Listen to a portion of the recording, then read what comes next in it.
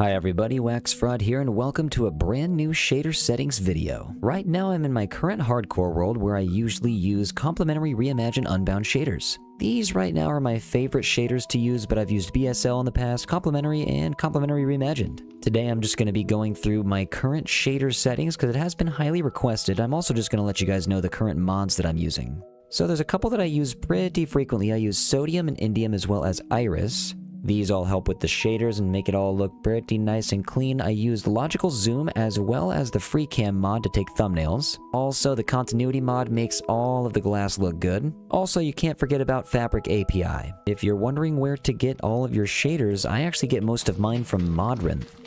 Here goes nothing. Let's start going through these settings. Just in case you want to figure out how to get to the menu, hit Video Settings, Shader Packs, and then whichever shaders you'd like to tweak, just go ahead and click the Shader Pack Settings.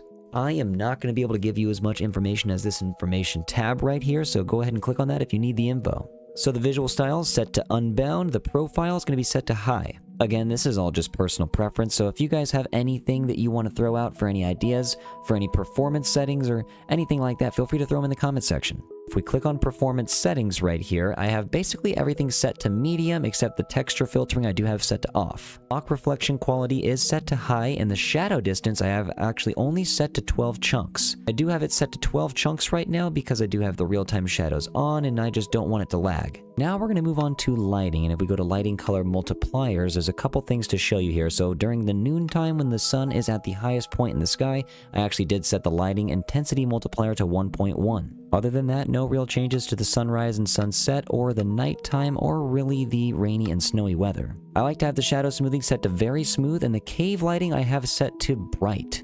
I do like having it set to bright so it's not so dark on streams. Moving down to the materials, we can go to the water, and I have everything set to default. Underwater color, the red is down to 90, underwater blue is up to 110, and the underwater green is up to 110. Everything else is set to default but the underwater color.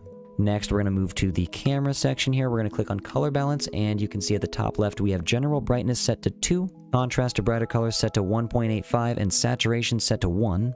White brightness set to 1.8, contrast of darker colors set to 1.15, and saturation of paler colors set to 1.2. And then I did not do anything to the color grading. The bloom strength, or kind of the glow intensity, it is set to 65%. Now if we go to the atmosphere, we have a couple things to click on. I'm actually going to go to the sun and moon first. This is something that I change often. You might see the sun and the moon change angles in the sky. If you go 20, it's going to be all the way to the south side, and if you go to -20, it's going to be all the way to the north side. That's actually how you change the orientation of the sun and the moon, and that's always going to be different depending on where I'm taking a thumbnail picture.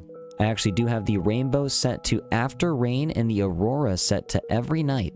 Aurora Borealis style is set to default style, and the night star amount is set to medium. I keep the nebula brightness at 100 just because I think that looks great. Cloud altitude right now is at 192, and the fog, I do have the border fog on and cave fog on, but the atmospheric fog is set to very subtle. Now for the atmosphere in the nether, I did change a few things. We have color mode for biome based, and the nether view limit set to 20 chunks. The nether storm is on, but I have the opacity set to 0.35 and the storm height at 220. Nether storm lower altitude is at 40, by the way. Last but not least, we do have the other tab here where there's a couple things you can click on. I actually went straight to the world outline when I started the world. I actually do have the world outline on, and I don't have the dark outline, so it's kind of a brighter white outline that you see on all of the blocks. The brightness I have 1.1, and the thickness is just 1. It's kind of like the selection outline, but these are actually just the settings for that. Now, to be perfectly honest with you, that is actually everything that I have changed with these shaders. So